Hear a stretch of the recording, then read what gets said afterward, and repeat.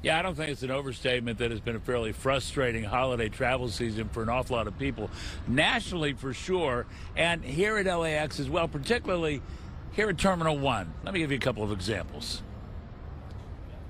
Dave Fleming and his family were going to go to Reno for a ski trip, but after hours and hours of delays... We're done.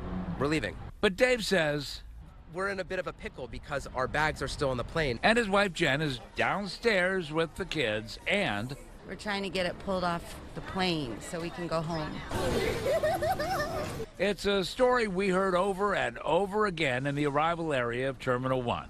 Going to Vegas, flight got canceled, which is fine, but they did a terrible job at figuring out where people's bags that were canceled are going. We were delayed. Our flight was 2:55 delayed. There was a lot of storm issues causing planes to get delayed from other parts of the country. When things start to go wrong, it just is a domino effect. Clint Henderson with thepointsguy.com says that resulted in a ripple effect.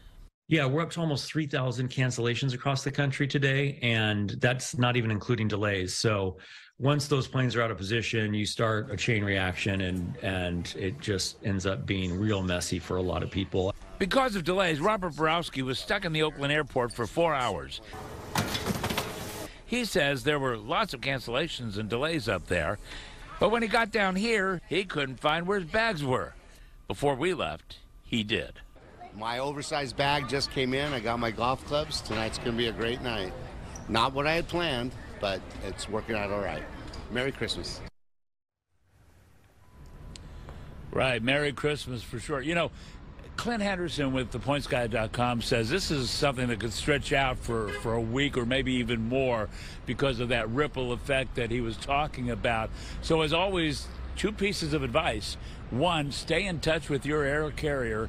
And number two, give yourself plenty of time when you come out here to LAX. At LAX, I'm Hal Eisner, Fox 11 News. Chelsea, Haley, back to you.